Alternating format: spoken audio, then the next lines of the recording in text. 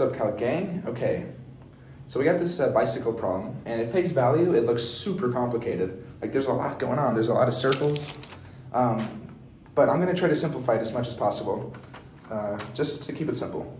Okay, so let's try to draw a picture that's pretty simple. Okay, so we have this tire, and then this sprocket, and this radius is what we're trying to find. And it says we have to have this tangential velocity of 4 meters a second.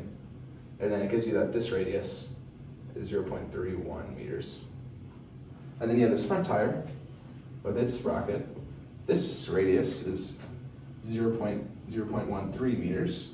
And this angular velocity is equal to 3.78 radians a second. And it wants to find, what's this radius got to be for, this system or whatever to work. Okay, so what do we know about this bicycle, right? Well, these tires might be different sizes.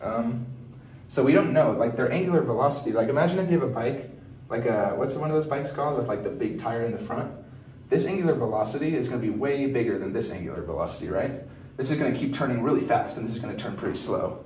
So we don't think that their angular velocities are equal to each other, but what we know is their tangential velocities are equal to each other.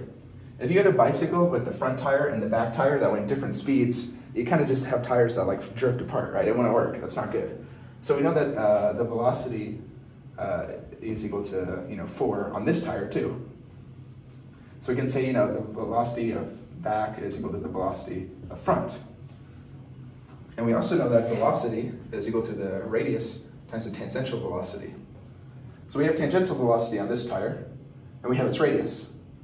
We want to find this radius, and we can find this tangential velocity by using this formula. So here, tangential velocity, by rearranging this, it's going to be velocity over radius. So we have its tangential velocity, and we have this radius. And we know that this angular velocity is going to be the same as this angular velocity because they're in the same system, right?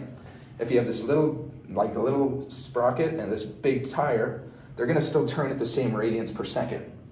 So we can say that. So we know that this, for the little sprocket, is going to be 4 divided by 0.31, which is equal to, I don't have it. Where's my paper? Here it is.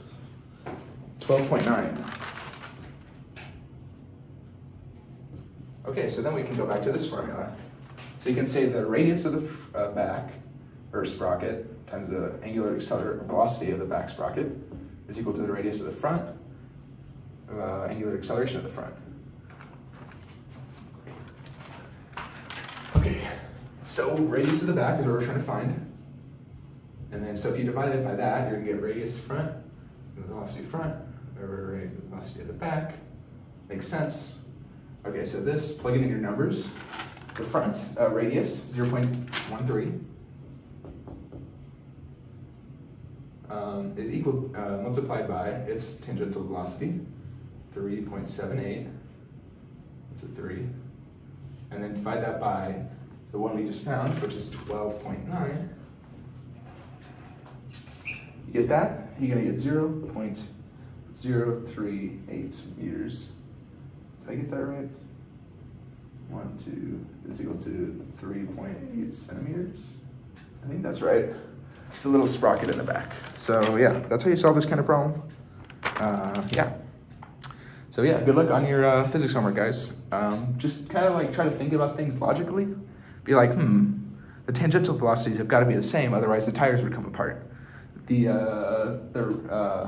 angular velocities have got to be the same on this tire because otherwise they'd be spinning at like different speeds. It'd be weird. So if you can just kind of like try to visualize that stuff, this stuff will become easy to you. So yeah, good luck on your physics homework, guys. See you next time.